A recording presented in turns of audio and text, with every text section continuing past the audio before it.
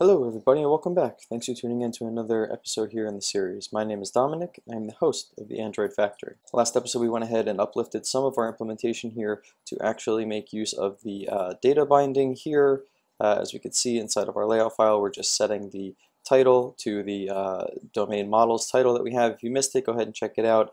And we also covered let's see, the binding adapters here. We created our own file. We basically added new functionality on top of a recycler view, and yeah, really just showed off the power of data binding, the whole library there. So if you missed it, go ahead and check it out. I'll link a card in the top right, and in today's episode we are going to get into a little bit of image loading in Android. It's been covered on the channel before, but we're just going to progress with this application here by getting images on screen here, and that starts here with our Picasso library. We have basically added this into the implementation of our build.gradle file off screen, so that's all there is in this file, and then we will come back here and actually make things happen. But what I want to show you is the fact that we have updated our newsfeed here a tiny bit. So if you have been following the series here, you know that there were just two items in this list before, and now there are a total of 5. And on top of it, we have actually built out some more information here. So we have the rank field, the description fields, but the image URL, the published, the source, and the URL of the actual article itself are all now coming down inside of one object in the newsfeed here from Firebase. So we can replicate this inside of our code to make use of all this information. So let's flip back over to the code real quick and get that done. Inside of our newsfeed activity here, we have the adapter, but we also tell our view model to fetch the newsfeed. In that newsfeed here, the function, we tell our repository to fetch the newsfeed, and then we eventually bubble up here what we get from Firebase into a live data that is observed at the activity level. If you've been following, this is all new, and specifically right here we parse out all of the actual children in the snapshot here in the data that we got from the Firebase event listener. And if we click into the newsfeed item, we see that there are just 2 fields here, so we can go ahead and just update this. I believe we had source, which was a string.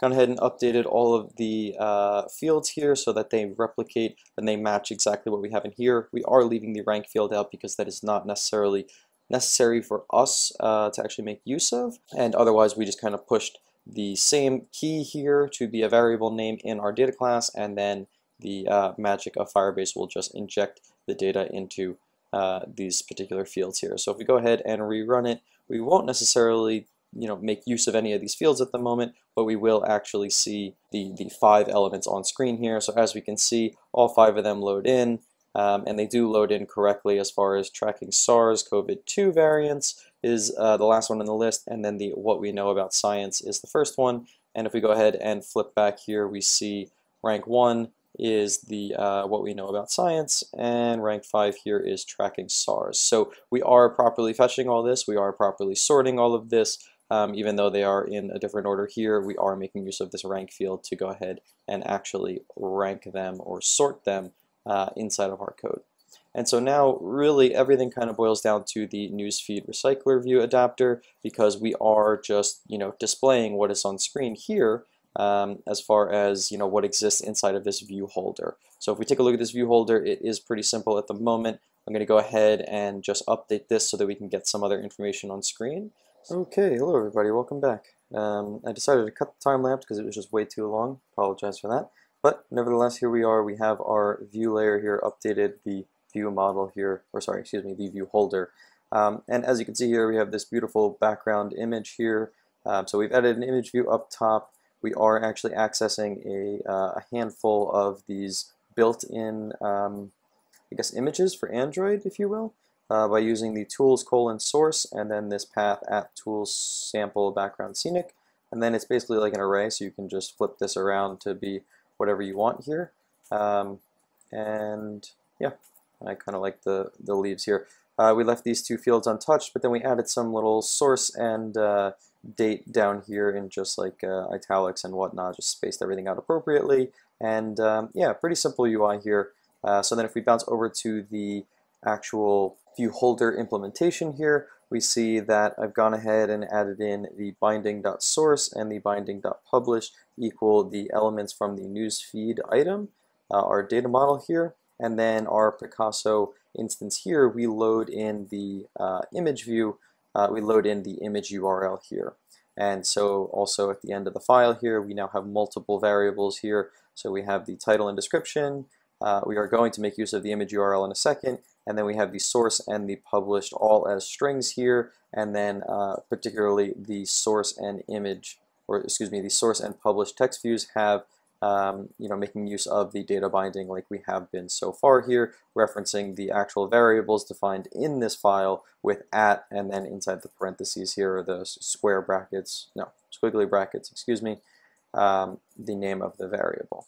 So let's go ahead and just give that a run and let's see where we end up. Okay, and we are installing here on the device, coming into the foreground, a brief, probably could make use of a little bit of a loading state there, but then we can see here we have our header image, we have the title, and then we see here the source and the date timestamp there. So things are starting to roll into potentially what would look like a newsfeed actually, so I'm quite happy about that. I do apologize for a little bit of the stuttering and this little bit of this lag that you see here. I think it's just my computer struggling to do everything that it's doing at the moment, but more or less each individual tile, if that's what we care about right now, looks pretty good, looks pretty clean, right? These header images, all this stuff is coming from Firebase here, so we could very easily switch this out and in real time see these update and all that kind of good stuff. So for now, I think this is working just fine. However, as I mentioned before, I did want to make use of the image URL in a different way here, right? So what we can do here is we can say binding image URL equals our news feed item image URL. And then as we learned in the last episode here, we can actually kind of enhance some of our functionality here with the binding adapter. And so we're going to do the exact same thing here. I guess we can make a new region. So we'll say region image view, duplicate that, and then end region. And inside here, let's do load with Picasso. We're going to be given an image view and then also the image URL, which is going to be a string. If we go ahead and annotate this function with basically the name of the function, it's a pretty good pattern here. We do binding adapter, and then we can just inside of parentheses pass in a particular string here that is going to be the new asset. Then we can go ahead and just take basically this entire implementation, and we can pop this stuff in here, and we will make use of the image URL that is passed into us, and then we will load that into this particular image view. So one quick note here, if you are not familiar with the region, at least on Mac, you can do Command-Shift-, and that will collapse everything here, and then you can kind of click into them to expand them. I believe if you hover over it, it'll open it up as well in that little window that flies out there. So region and end region here are just like little helpers that you can kind of make use of inside of your IDE here inside of Android Studio just to clean your code up a little bit. And so when you have one file that has multiple different regions, right, it kind of makes sense to make use of this. So if you didn't know that, put a thumbs up on the video, really appreciate it. And otherwise here, what we've basically done is we've created a generic or a global helper method here to load with Picasso. Now we can actually make use of this little functionality inside of our image view here. So if we click on our image view, so it snaps there, we can see here that now we can say app, where is it, load with Picasso, and then we are going to say open curly brace here, and then I believe it's called image URL, and this is defined inside of here, image URL, which we are setting outside of here. So now we are inside of our implementation layer. We are not doing anything other than actually setting the binding values here, right? And then inside of our view holder, inside of the actual XML, we are making use of these different variables inside of all these elements here to get what we want on screen.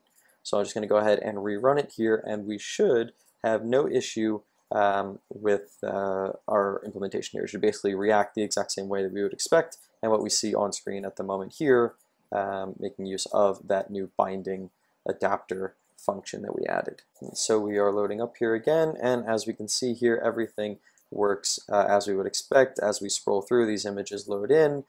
We could fancy it up with maybe a little bit of a placeholder or a loading image or something along those lines, but for now we have all of this stuff working as intended here.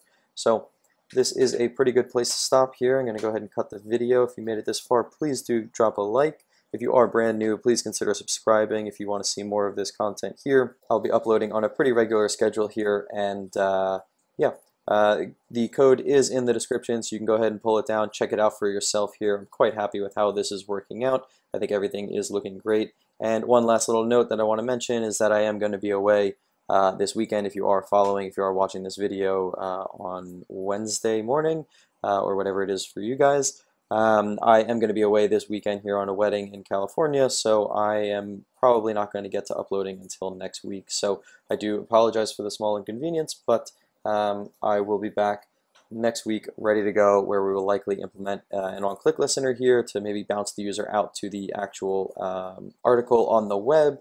And then I think we're going to look to actually make use of a web view so that we can actually show these articles in full in another activity, so the user doesn't have to leave the application at all. A little bit of a better UX. So if you're interested in that, please stay tuned, and I'll catch you in the next one. Thanks.